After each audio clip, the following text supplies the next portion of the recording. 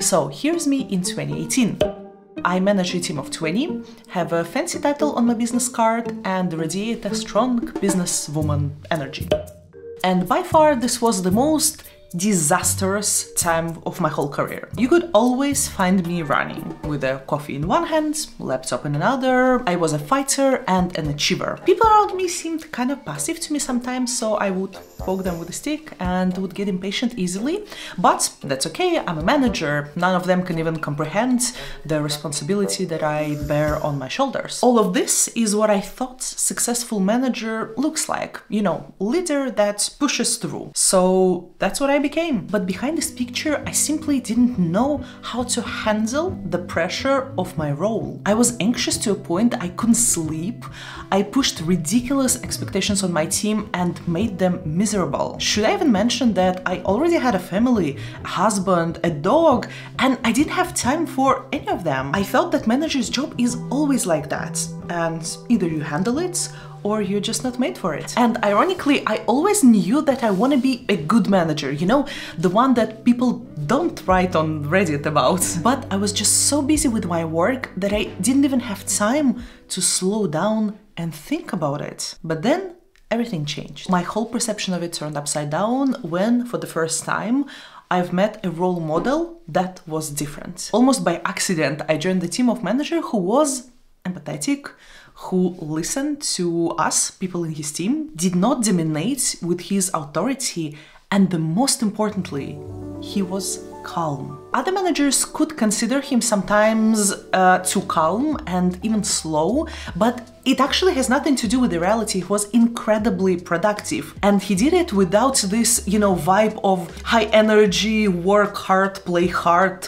type of attitude a lot of leaders have. His team felt ecstatic, including myself. I remember the first time I've noticed this about this manager, I was like, whoa, like it felt like I unlocked a cheat code. Like, can a manager just do that? Like, is this legal? Is this allowed? Because it was so unbelievably different from everything that I observed from all other managers I've met. And I was also a manager at that point, so I remember thinking, wait, so you can be a manager and not suffer? Because how he worked did not feel like suffering at all. It was eye-opening to me, and it started my journey of becoming a different leader. And if you've ever struggled with the same perception of a leadership job that I did, know that there are other ways that are more sustainable for you, because corporate is a long game, and managers who are going very intensively on things, they burn out easier, and managers actually rarely acknowledge that they even get burning out, and ways that will surprisingly make your team not less but more productive in the long run.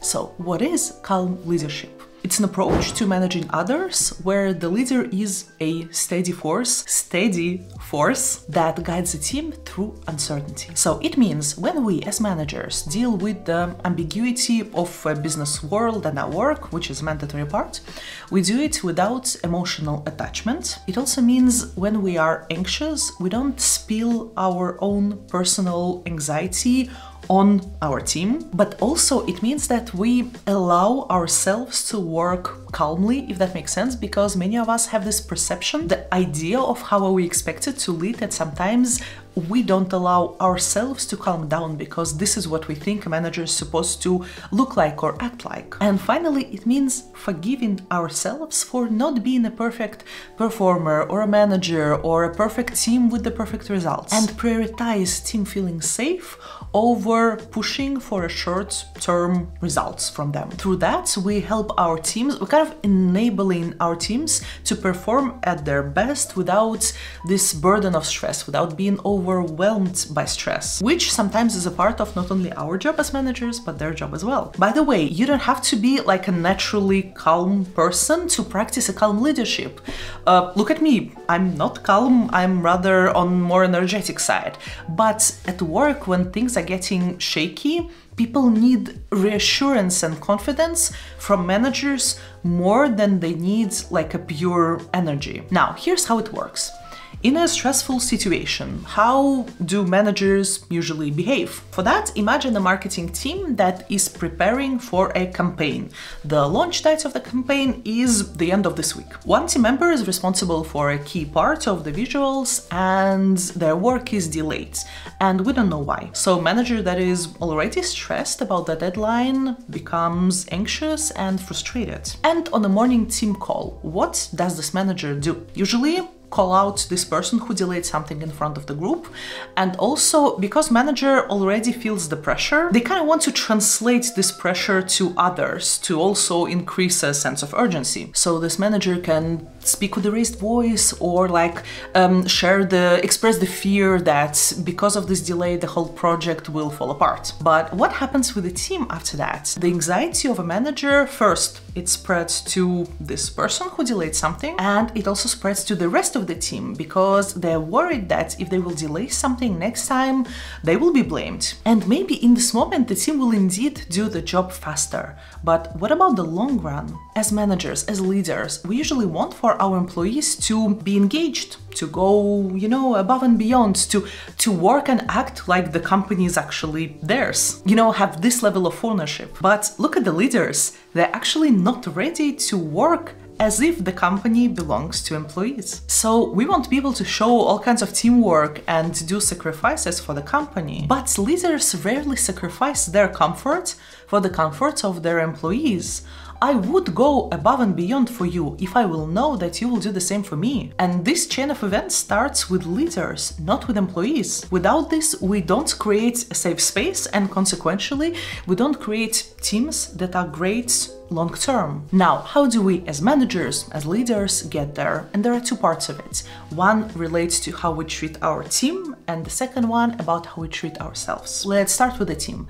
And if we find ourselves as managers in a stressful situation, for example, our team is not doing what we want from them to do. First and foremost, we need to show empathy. So for example, instead of pushing straight away, we can ask if something is wrong. If maybe a team member needs a help, or maybe they don't understand something, or maybe they have a challenge that they cannot overcome by themselves and they just need your helping hand or advice. As managers, we need to figure out how can we help them, not how can we push them harder. Because when you are trying to figure out how to help them, you actually show an example of you kind of sacrificing your time and energy and investing your time and energy into helping them succeed with their work. And they will never do for you what you are not willing to do for them. So you being the role model of that plants seeds of trust and cooperation. And I remember, I think Simon Sinek was saying that you cannot force trust and cooperation. You cannot just tell people, start trusting each other, start cooperating with each other. It doesn't work like that. But you can do it yourself, and it creates the role model, it creates the culture.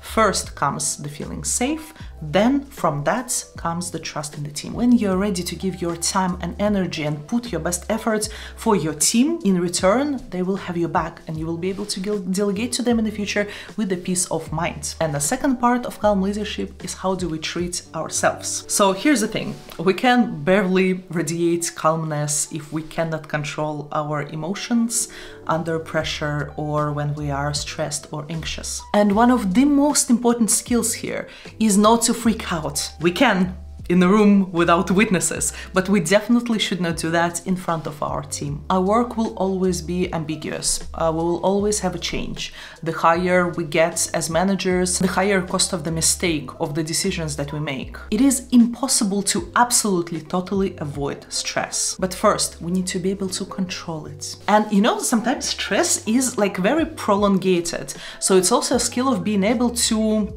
having things open for a long time, if that makes sense. So basically, not every something that causes us stress or anxiety in work can be resolved quickly.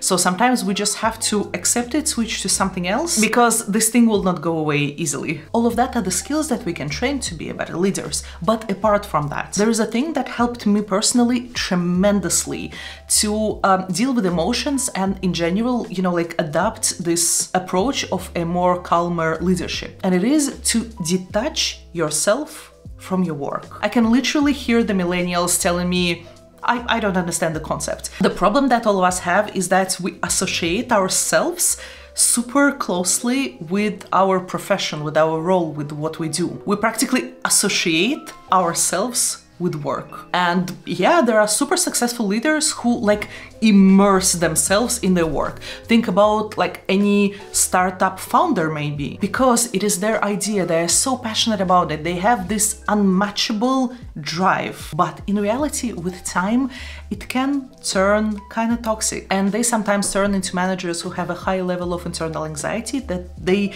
kind of spreads all over their employees and people who work for them. Precisely because they are so immersed into the work that they do, to the extent that it's hard for them to control their emotions. But it doesn't mean that the calm leadership doesn't have this energy and drive with it. It just comes from a different place. It comes from cool goals, interesting goals that are developed together with people who will be achieving it, for example. And this energy comes from a feeling of safety inside this team. If I would have a chance to tell something to myself 8 years ago when I was just starting a managerial job, first of all, I think I would give myself like an official allowance to be a calmer leader. I would tell myself that you don't need to manage others the way that everyone else around you does. So I would tell, trust your gut. It will lead you to be a better manager much more than just like imitate the vibe of the leaders around you. And I would maybe tell her to forgive herself for not being like a perfect manager and a perfect performer. Because the thing is,